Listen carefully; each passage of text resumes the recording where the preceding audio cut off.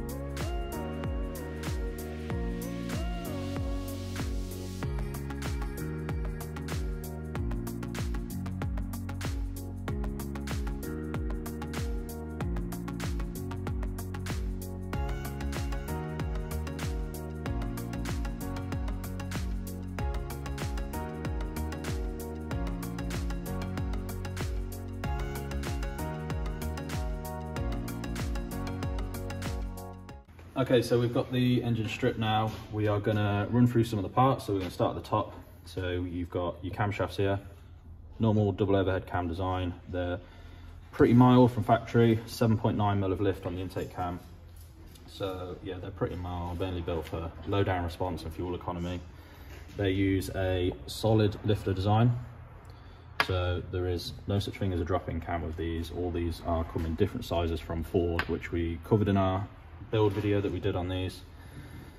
So yeah, you've then got we'll move on to the cam sprockets. So this solenoid will divert oil in different places to the cam sprockets, and it will change the camshaft timing in relation to the crankshaft timing, so it can advance and retard the timing using this solenoid on per camshaft, which will give you greater efficiency, more power, more fuel economy. This is the cylinder head, so this is a 1.6 Ecoboost cylinder head. You can see the intake ports, they are in a D-shaped design. This is to increase air speed, air velocity, which makes the combustion event much more efficient, much better for fuel economy. It just creates a much more efficient burn. Now, when you're pushing these cars or you're increasing the power, you've got bigger turbos, this is obviously not quite so efficient. You know, you want more volume to get into your cylinders. So porting work, you could gain a lot of power from porting on these, which again we covered in our build video. This is actually the one off from the engine we just stripped. So the bottom end went on that one and the bearing failed, and you can see that the piston actually smacked the cylinder head so tight that it's imprinted its numbers straight into the head. Next up, we've got the engine block. So this is an aluminium block. It's open deck by design, so there's no reinforcing around the outside here. There's also the slight gap in between all the cylinders, so that's where people talk about the block mod. Put the block mod shims in there. Half common failure is for the cylinder walls to bow out, but again, half common. You can get uprated ductile steel liners for these by open deck or closed deck. Again, we can see them in our 1.6 Ecoboost build where we put the stronger open deck liners in. Bottom of the block then, so we've got the girdle design. So they are really strong girdle design on these. So this whole section here is there to support the crank and support the engine block, so it stops any flexing. So this is a really good design, especially when we're pushing higher boost, more power. It just keeps everything where it should be with no flex anywhere. So we take the girdle out and we're left with the crank. It's a cast crank, which is pretty rare nowadays. Most modern cars do have forged cranks, but again, people have been revving these to 8,000 RPM and over 300 horsepower for quite a while, so it seems to be pretty strong. You can see as well that cylinder 2, this is the one that failed. Hopefully you can see it in the camera. That is not round anymore. So yeah, the bottom, the bearings on that just completely disintegrated. Next up, we are into the pistons. So these are a hyper-eutectic piston. They're very strong in design. You can't quite see on this one because they're dirty, but when you get a clean one, they do have a thermal coating on the top, and they've got anti-wear coatings around the side. They are a pretty strong piston. To be fair, there's plenty of people running over 300 horsepower on these. The weakest point is probably the rods. So these are powdered metal, hot forged rods.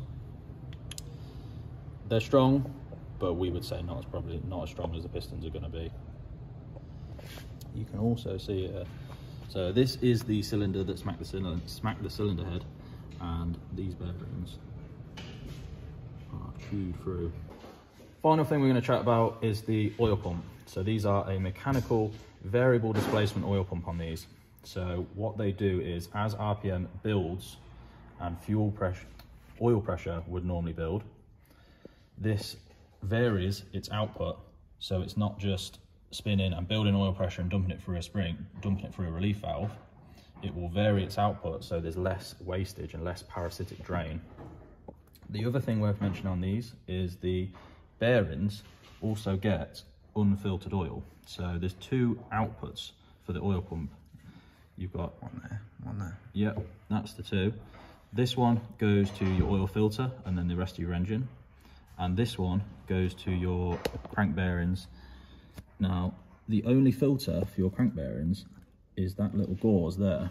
So if you're skipping services, then yeah, your oil is just going to get full of crap, and the first thing to go is probably your bearings, which we suspect is what's happened on this engine.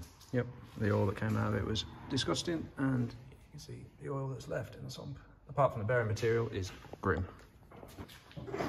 So that is our semi-detailed 1.6 Ecoboost strip down of this failed 1.6 Ecoboost that we've got in today.